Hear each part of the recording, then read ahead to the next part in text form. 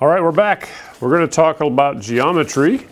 This is page 1109 again, and I want to look particularly at pages 22 through 24. All right, looks like this. There's a whole page of properties, okay, of congruence. And we want to talk a little bit about what those mean. If you think about some of the basic algebra that you've had, even some pre-algebra, if you had algebra last year, these should make sense thinking of numbers, okay? So the addition property says if equal quantities are added to equal quantities, then the sums are equal. So if we said, you know, A equals B, then if I add C to both sides, you know, A plus C would be equal to B plus C. So all I did was add the same thing to both sides of the equation. And so they kind of demonstrate that they're in the pace. But let's look at it with some geometry here. If we used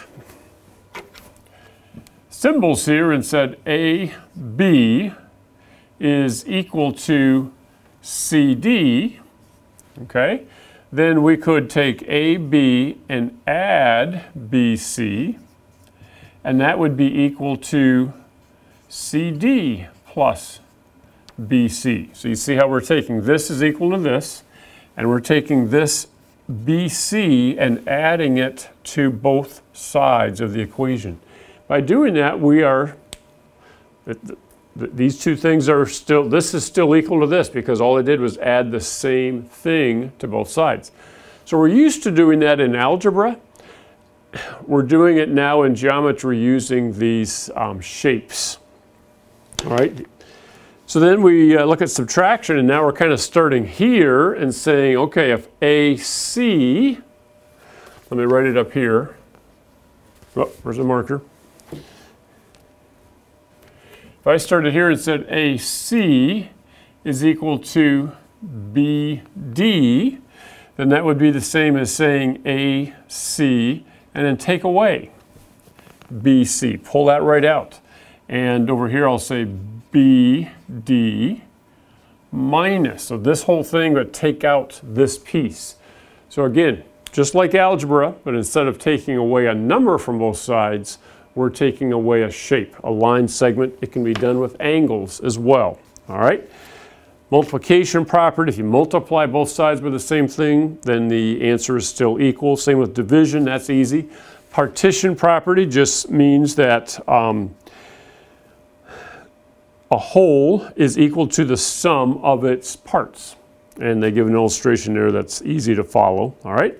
Reflexive property, you're going to be surprised how often in geometry you're actually going to use reflexive. Reflexive just means anything is equal to itself.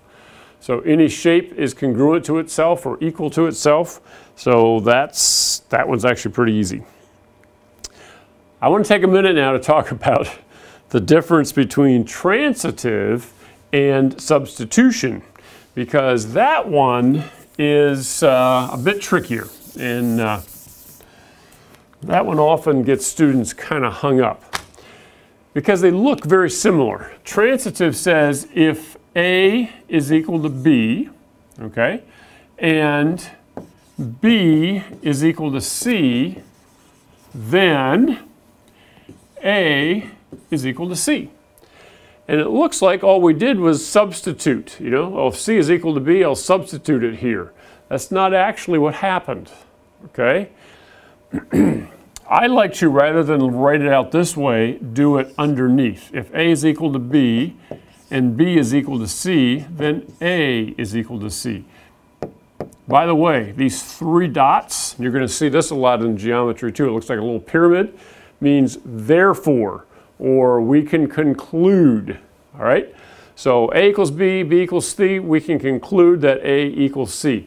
Now what's happening here is whatever A equals, in this case B, in the next statement we start with that. Very important, okay? It's a subtle thing, but I want you to notice. A equals this, we start with that here, and then we make that equal something else. And then we go back and say this is equal to this. But do you see right here? Let me use red so you can see it a little better. I call this the Z pattern. So if it has the Z pattern, we know it's transitive. A equals B, then we use that same B here, and that leads us to the conclusion. Do you see the Z? It has to have the Z pattern to be transitive. The illustrations that might be substitution would be something like this. Angle A, measure of angle A, plus the measure of angle B equals 80 degrees. And then if we say the measure of angle B is 40, then we can go back and say, okay, the measure of angle A plus 40 equals 80. So what I did is I had a statement here, but then I took one thing, that angle, this angle B, oops, I forgot to put the measure of angle B.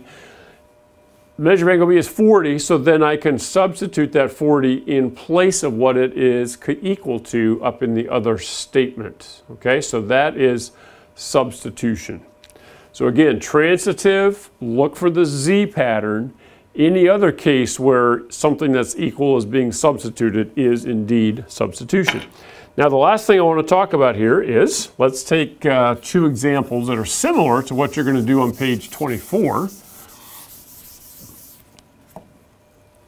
What if we said, if x plus 5 equals 13, then x equals 8? Now, number one, is that true? Yes, you know that, okay? So if I plugged in 8, yep, that would work. So am I doing the addition property, the subtraction property, multiplication, division? What am I doing? What property is being illustrated here?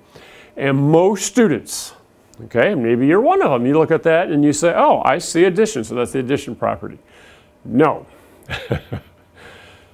That is wrong. And if that's the mindset you have, you're going to get this whole page wrong, all right? And then your page will have a lot of red ink on it, like this page did. So let's talk about what's actually happening. To get from here to here, what we had to do was subtract 5 from both sides. And that took me from x plus 5 down to x. And over here I had 13, but if I take away the same thing from both sides, 5, now I'm at 8. All right? So again, it's simple algebra, but we're thinking in geometry. We think about all the steps and why am I doing what I'm doing? Okay, not just what works, or I can do that in my head, but why am I doing what I'm doing?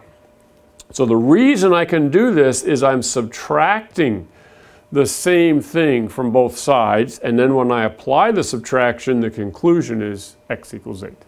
Okay? So that's actually the subtraction property. So let's look at this one then. 5 times x equals 30, then x equals 6. All right, so now your thinking cap is on. You're not going to just jump at it and say, I see multiplication, so it has to be multiplication property. No. What are we doing? To get from here, 5x, to x, and I'm going to do the same thing on the other side of the equation to get from 30 to 6. What am I doing? Dividing by 5. Okay? So let me write that on here. I'm going to do over 5, so we divide by 5. And if I take the 30 and divide by 5, simplify, we get 6. So actually, this is demonstrating the division property because I divided both sides by the same quantity, 5. I hope that makes a little more sense, especially that transitive. As you go through and even the next few paces, you'll come across one. So I think that should be substitution, but the score key says it's transitive. Or you might put transitive and the score key says substitution. Hopefully what we just talked about here will help clarify that for you and make it just a little bit, hopefully make a little bit more sense. You're going to see some problems like this on the checkup and the self-test, a couple on the PACE test like that. And so hopefully you nail it, and you actually are going to use some of these same properties as we do proofs throughout the next few paces. All right, hopefully that's helpful. I think this is the last video that we're doing for PACE 1109.